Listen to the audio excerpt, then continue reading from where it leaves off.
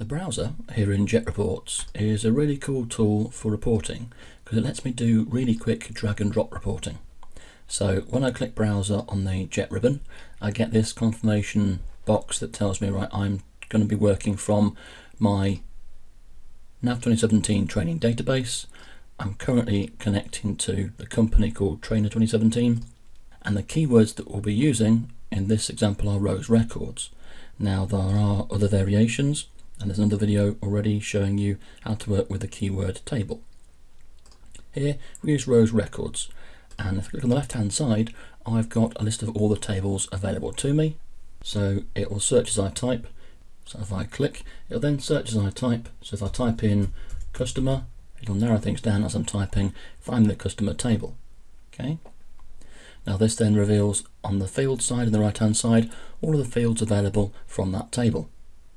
Now to start myself off really quickly, simply click from the left hand side and drag onto my Excel workbook, let go, and what we then see is it's created the starts of my report for me. So it's added in the auto and the hide. Auto is the command or keyword that tells Excel this workbook has Jet functionality, and hide has the effect of hiding column A and row 1. We see as default what it's done is when I dragged onto the workbook, it's dragged in an NL rows connector, and it's going to give me, as a result of this, one row for each record that we find in the customer table.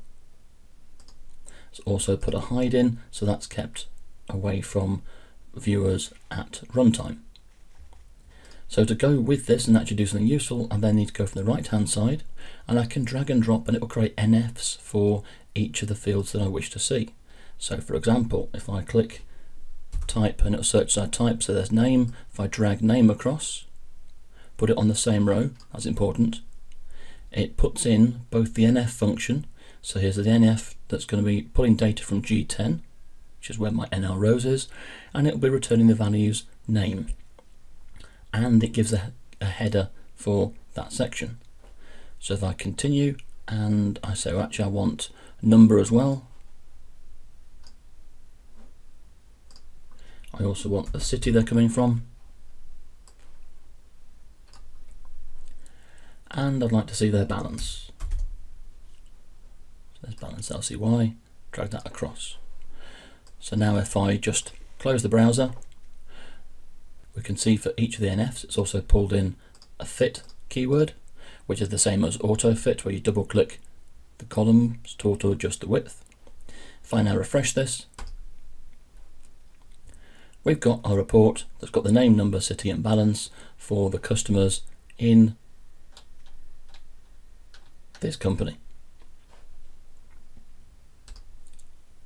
That gives me a quick starting point. I could then continue by perhaps going up to the NL function wizard and applying a quick filter that says, right, I actually only want to see them if they've got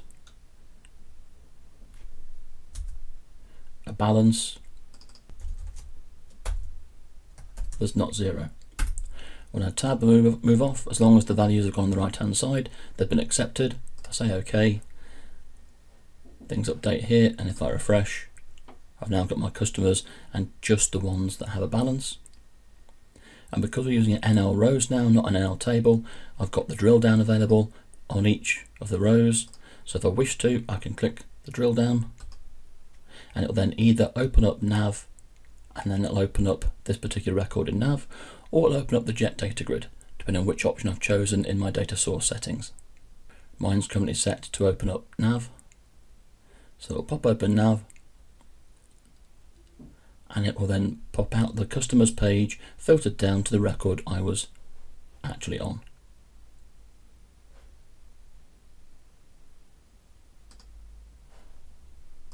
If I want to change that behavior, I can do so in data source settings, drill down, and just change it to use the Jet data grid, for example. So back in design mode. So as a recap, the browser is a really useful tool for quick drag and drop reporting, and I can build my report up in sections. I can go from the left hand side, the tables list, pick a table, drag it onto the workbook, and it will come through as an NL rows for that particular table. That'll make the connection for me, And then on the same row, I can drag fields from the right hand side from the field list. They will come on as NF functions connecting back to my NL rows, and it will also do the basic formatting for me with the hide, the fit and the auto.